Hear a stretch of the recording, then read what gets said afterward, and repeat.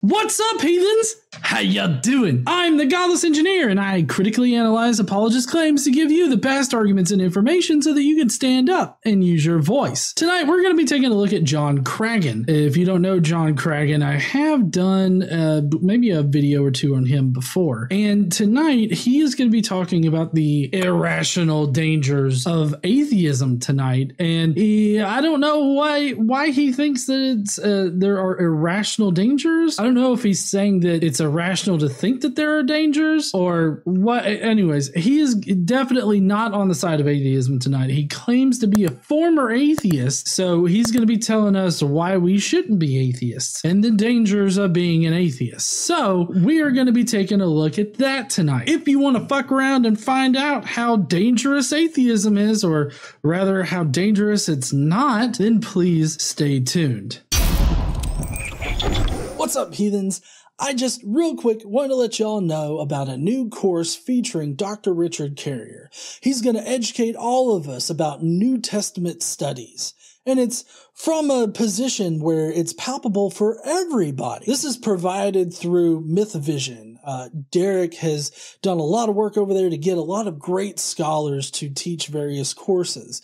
It's really affordable, so if you want to take a course from a scholar of ancient history, then definitely hit up the link down below to go and sign up for Dr. Carrier's new course, New Testament Studies for Everyone. Or you could always go to godlessengineering.com/NT Studies course. So please check it out. Let me know if you like it or not. I'm going to be doing the course, so I hope to see you there. Okay, so we're going to be getting into the video tonight. So John is going to be telling us about the irrational dangers of atheism. And so I'm very interested to hear what these irrational dangers are. Let's find out. All right, I just want to, from a perspective of myself, I'm an ex-atheist, just talk about just the dangers and the irrationality of atheism. Okay, so like I said, I'm an ex-atheist. I was an atheist for most of my early teens. And, by God's grace, he saved me out of the sci-fi communist religion of atheism. The sci-fi communist religion of atheism. You heard that, huh, hon? So for one thing, atheism isn't science fiction. Just to take this one by one here. Atheism is not science fiction. Atheists, in a very general sense, we're just not convinced of the arguments for God and the arguments against specific definitions of God that we have, or deities rather, like the arguments against them are actually way better than the arguments for them. And so we just remain unconvinced that any kind of deity exists is what it boils down to. There's no science fiction in that. It's just an honest look at the evidence. I don't know what he means by that. Communist? Well, some atheists are probably more than likely communists. That doesn't mean that all atheists are communists. And I don't understand how atheism can be communist by itself. But atheism is just not believing in a God. There's no way that can be communistic or a communist ideology.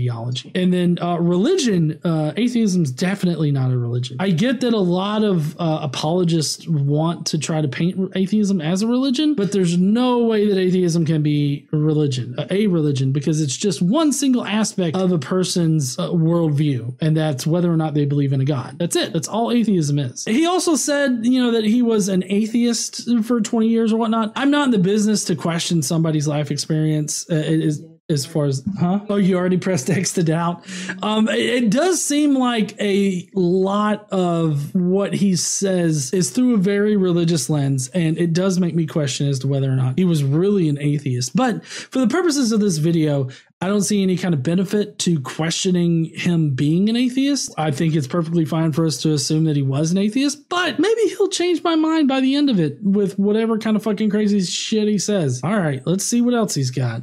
And I just wanted to just briefly say some things about the dangers of atheism and also just the irrationality of it. So first of all, I want to point out that when I was an atheist, I was actually depressed, and it wasn't until Jesus Christ saved me that I began to have actual real joy. Because that's where he goes wrong. Because while you can, find solace in religion if you're depressed, clinically depressed or anything like that. But I feel like if you're just going to run to religion, and what it makes me think of is, the scene in Big Daddy, the Adam Sandler movie. What happened there? You all hopped out? Okay. All right, I don't know how to deal with this. Hopefully Vanessa will. I think she's back. If she's not back, we'll wait for her. Jeez. Come on, get your coat, clean up. Oh, God, you don't have to pee, do you? No.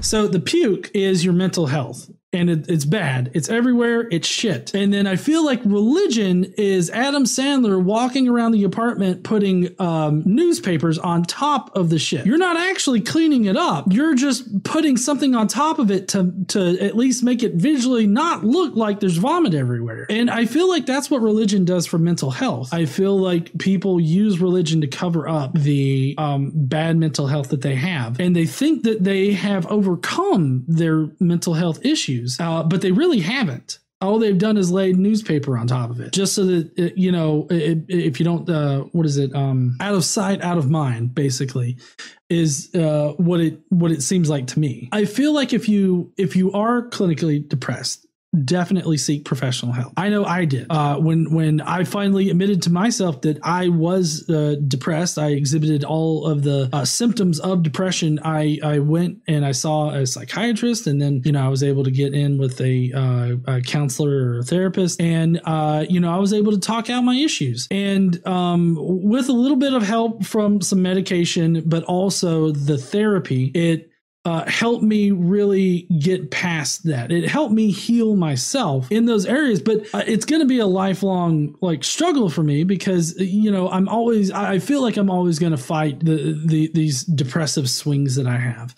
But the difference is that I have better tools now to recognize when I hit those depression lows. I don't spiral anymore. I don't go down, farther and farther and farther to where I get to the point where, some bad stuff can happen. And I feel like if you just cover that up with Jesus, while it may seem to work on the surface, you're not actually solving the problem. So I hate that John here, I hate that he had this kind of situation and that he didn't seek help for it. I wish that he had sought help for it. I think it's fine if he becomes religious, but I don't think that you should use religion to cover up your mental health problems. I think that you should definitely deal with those head on with a professional. There really is no joy in atheism when you really get down to it. Now, there could be some exceptions to the rule. I'm not denying that.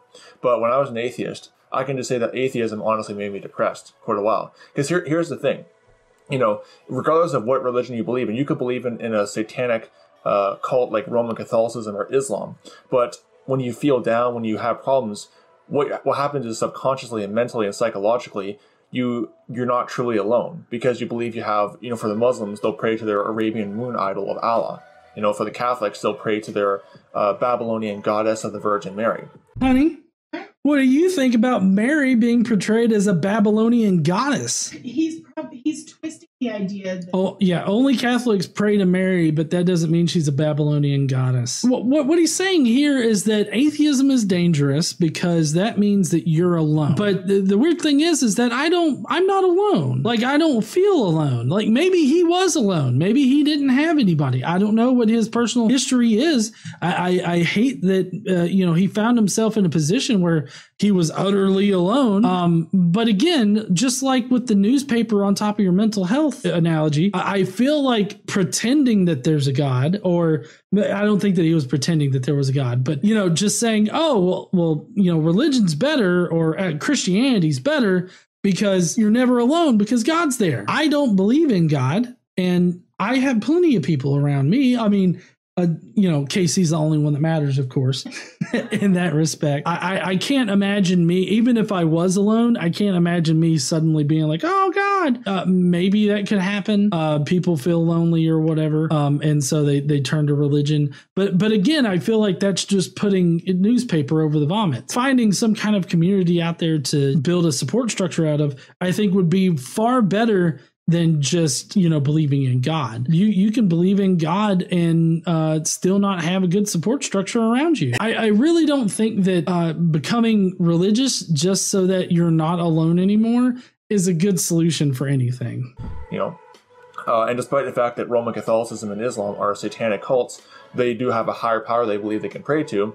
And in that sense, psychologically and subconsciously, they're not truly alone. I'm sorry. Islam and Catholicism are satanic cults? What? I mean, I don't understand how he gets there, because both of them actively work against the quote unquote devil or Satan or whatever. So I don't understand how he can get to Catholicism as a satanic cult. Now, the organization, the Catholic organization's definitely evil. If you could tag anything as evil, I think that they are a very bad group. But as far as Catholicism, the religion goes, I don't see it as being satanic, considering that they worship Jesus. They just also happen to worship other things as well, like Mary. That doesn't make it satanic. But if you're an atheist, if you have problems, if let's say you're abandoned, in your mind, you truly are all alone. You have nobody except yourself.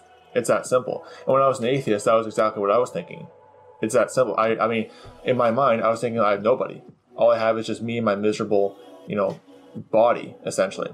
Well, like, I guess I don't understand why he thinks he's got a miserable body. Like, I don't know. I don't see the appeal of feeling this way about like your life in general. Like, I totally get that he was very depressed. He was a very depressed person. And a lot of times when you're depressed like that, you're not thinking rationally. But I feel like, at least in my experience, this sounds a lot like me when I'm not thinking irrationally and I'm thinking very emotionally. Like, thinking in this kind of way for me was a sign that, I was being irrational. What he's talking about here is very emotional.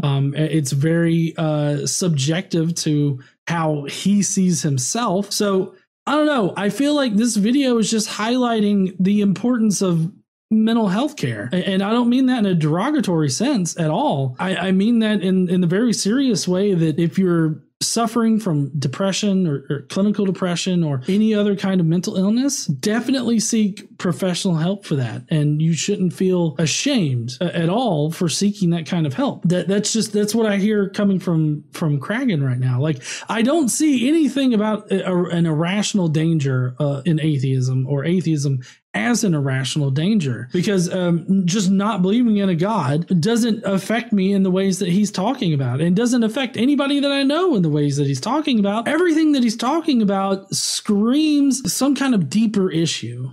And even if you're in Christianity, we believe in the human is composed of body, soul, and spirit. But even if you're an atheist, you're just a chunk of flesh. So you really got nobody. That's the simple fact of the matter. And when I was an atheist, I was depressed. And I was going down a dark path, a pretty violent and dark path.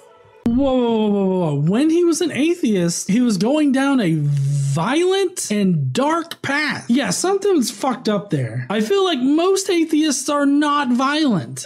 Christians can go down violent, dark paths. Everything that he's saying here is a benefit to religion or a benefit to believing in God can equally happen with somebody that believes in God. But it would take a lot for me to get myself to believe in a deity at this point. And that's just because I feel like I've thoroughly researched the question. And unless there's some kind of new empirical information or empirical data about God, I'm going to remain agnostic on the existence of a deity in general. I feel like if your position of going down a dark, violent path is indistinguishable from Christians that go down dark, violent paths, and God's still not helping those people out. In fact, those people that go down these dark, violent paths as Christians have an easy out, because they just have to pray for forgiveness or promise to God they'll never do it again, and God will forgive them and they'll get into heaven under certain denominations. I mean, there's an easy out as a Christian if you're going down a dark, violent path. In fact, right now, I don't really want to come across John Kragen anywhere, because if he was going down a dark, violent path before, spreading God on that shit's not going to cause you to not go down that path. And that's the fruit of atheism for you. There's a reason why all the communist religions and everything like that, all the communists, because whenever they get down to it, communism is a religion. It acts just like a religion. They have a holy book.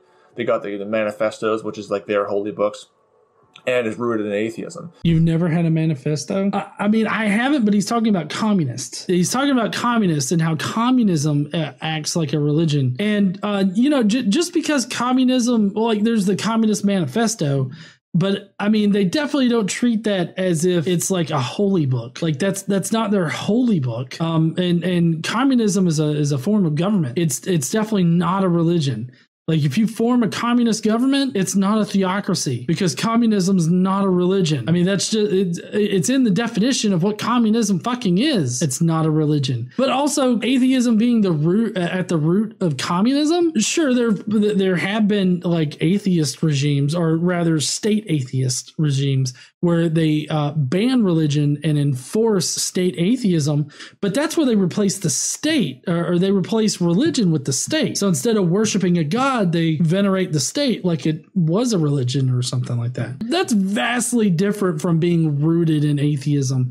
And I feel like he is just confusing the concepts of like the modern atheist community or movement or whatever you want to say, and state atheism that is enforced by these countries. He's confusing the two in order to make this particular argument that atheism leads to communism and killing people and everything like that, because he was going down a dark, violent path. And I guess he forgets all of the theocracies out there that have done their share of killing and their share of like crusades and conquistadors and massive slaughter of people just because they're not Christian. And when you get down to the fact of the matter, and I've been saying that quite a lot, but there's a lot of issues to cover, is that atheism, the fruit of atheism is on full display in North Korea. You know, because North Korea, they have state-enforced atheism, and it's illegal to criticize atheism over there. It's if you practice anything other than atheism, you're gonna go to jail. You're gonna get persecuted.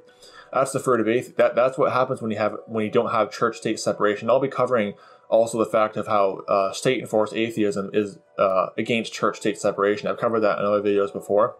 Well, I mean, yeah, state-enforced atheism would be like anti-separation of church and state, because that's the state legislating laws that restrict religion. There's shamanism in North Korea, Shintoism, and small communities of Buddhists and Christians in North Korea. So, I mean, I feel like he's wrong about them not being able to be a part of those religions. Although, I mean, I don't know if North Korea is a state atheism type place. Apparently, Shintoism is a religion that's represented in politics there in North Korea. What he said about state enforced atheism, like he's talking about, would infringe on the separation of church and state. Obviously, I don't know how North Korea operates. I mean, it's a pretty I feel like there's no way for us to really know exactly what's going on in North Korea. But obviously there are other religions that exist in North Korea. The fact is that North Korea enforcing state atheism is not what atheism is in the colloquial sense. Like in general, normal society, or I guess regular society that's not North Korea. Basically what he's saying here, or at least what he's trying to insinuate, is that if you're an atheist, you hate religion and you want to extinguish it like completely, and you're violent. I feel like is the message that he's trying to communicate here. But I mean, atheists are one of the biggest proponents of separation of church and state, especially here in the United States. I don't know what he's talking about here, other than he's fear-mongering people, hopefully, I guess in his eyes, or in his view, fear-mongering people to believe in God.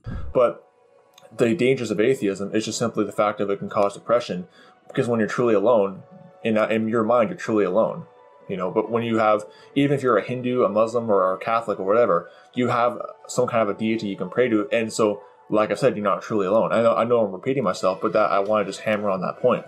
Well, I mean, even if you are alone, just smearing God on it is not going to actually handle the issue, because the issue is deeper than religion can really help you with. It's a mental issue. If you have issues with depression or issues with loneliness and how that affects your mental health, then you need to seek therapy. I'm not saying don't be religious. I'm just saying that whether you're religious or not religious, seek therapy for mental health problems. And I feel like like John wouldn't be sitting here saying all of this irrational shit if he had just gotten some help when he needed it. But he chose to rub God on that shit, and, you know, it didn't clean up the vomit in Adam Sandler's apartment, and it's definitely not going to wash this shit away.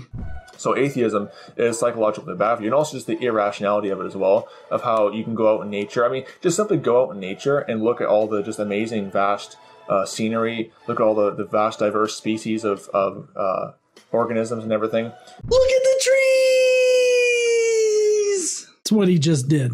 Yeah, you know, and do you think, oh, it just came, you know, like what atheism says is that humans came from algae, which morphed into frogs or whatever. I mean, no, that's not what atheism says. All atheism is not believing in God. A person that does not believe in God is an atheist in that sense. They're not convinced that a God exists, so they don't believe in one. What he's talking about there is the straw man version of the scientific explanation for the diversity of life on Earth, which would be evolution. But see, the problem is that evolution doesn't say that there was bacteria that transformed into a frog that then transformed into a human. That violates the law of monophily. Like a frog is never going to turn into a human. But if an amphibian were to ever, you know, transform into a bipedal organism, I mean, they would still be part of the amphibian clade, the group of organisms that known as amphibians. They would still be part of that group. We're not part of that group.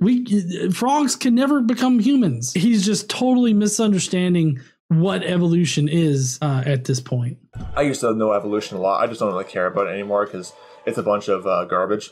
So, bravo, Dr. John Kragen, throwing away evolution because it's just dumb garbage. Oh, no. He doesn't have a real doctorate there, hun. I feel like he's just got a doctorate, or he's just got expertise from like Creationist Ministries International, Answers in Genesis, Dinosaur Adventureland. I'm just going to stay the fuck away from this guy.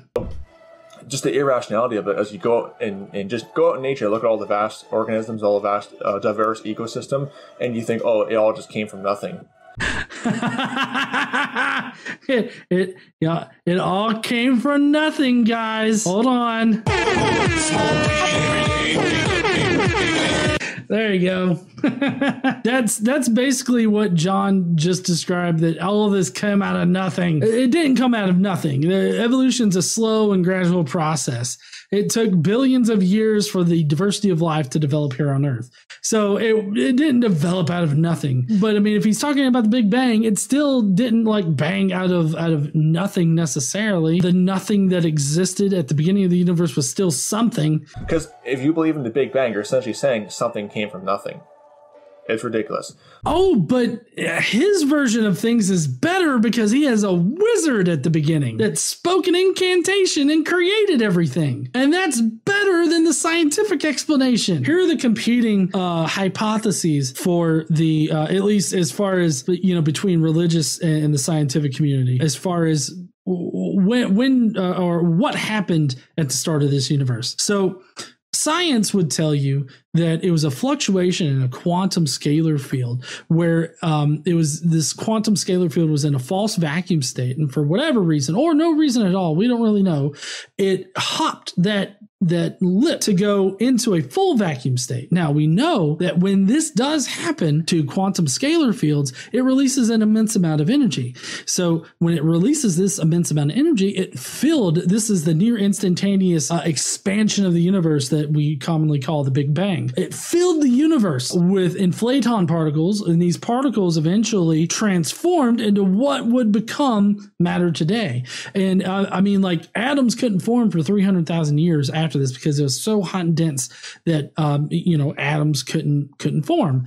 So there's the scientific hypothesis for the Big Bang, or the beginning of the universe. Okay, here's the Christian version, or a religious version, as far as like the Abrahamic religions go. Well, there was this old white dude with a magnificent beard, and he spoke the universe into existence. And then he spread his butt cheeks apart, and there was light. But he got tired of that one day, And so he created the sun, and that's how everything was created. He spoke everything into existence as it is today. I may have paraphrased a little bit of that. Those are the competing hypotheses here. Actual empirical science, magical wizard at the beginning of the universe. Am I really supposed to take the religious version of that seriously? Now, I don't mean to represent it as like every religious person thinks like in a creationist sort of sense. Obviously, there are scientifically minded Christians. I don't get that, but they figured out a way to combine those two. So I'm not talking about them. I'm talking about the creationists, which is what he is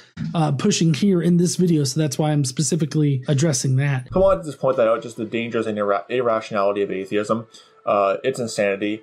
So don't be deceived by atheism, as I was for most of my early teens. So yeah, take it from me, an ex-atheist, a former atheist who God saved from his grace, by his grace, I'll put it that way. So anyway, may the grace of our Lord Jesus Christ be with all the brethren. Goodbye. Did you notice at the end there that he only said for Christ to be with the brethren? Like, is the brethren including like everybody, or is it only like the brocephs? I feel like it might be the brocephs that he's only talking about there. But anyways, all in all, for John's video, I did not find any of it convincing. What I found was somebody who desperately needed some kind of therapy when he was younger, and instead of getting help for it, he decided to turn to religion. And I feel like that's putting newspaper on vomit, because the vomit being your mental health and it being bad mental health, and just covering it with this God belief. I'm not saying that it will always turn out bad, but I feel like there's a very low percentage of positive outcomes whenever you do that, because you're not actually addressing the issue. And I feel like we see this highlighted in John's video, how he's portraying the atheist position as being, lonely and violent and dark and associated with bad things that have happened in the past. And I mean, you noticed him just totally spacing out on all of the bad shit that religious people have done in the past, and how religion has fueled many conflicts in the past. I feel like ignoring all that and painting your side as the better side, instead of presenting an even-handed analysis of it all, only shows that you're looking to push a narrative. And that's exactly what John's doing on his channel, everywhere, all the time. He's just looking to push this narrative that's a straw man version of atheism, and he's pushing this word view of Christianity, which, I mean, it's mainly creationist, but he has some like conspiracy theory type shit mixed in there. Anyways, that's going to be it for the video tonight. I hope that you guys enjoyed it. If you will, if you're watching right now, please smash that like button if you've made it this far. For John's video, I feel very sorry for him. It sounds like a very sad story that he has, and I just wish that he had actually dealt with his mental health instead of throwing paper on it, smearing it with God shit, God's Holy Spirit. And you know what I mean. If you will, please go down below. Let me know what you thought about John's video tonight in the comments. I'd really love to read y'all's takes on it and everything. I do come through there on occasion looking at everybody's responses, so please leave me your thoughts. While you're down there, why don't you smash that like button and subscribe if you like this kind of content. I hope that you guys have a great weekend, a great night, and don't forget to stand up and use your voice. Bye, heathens.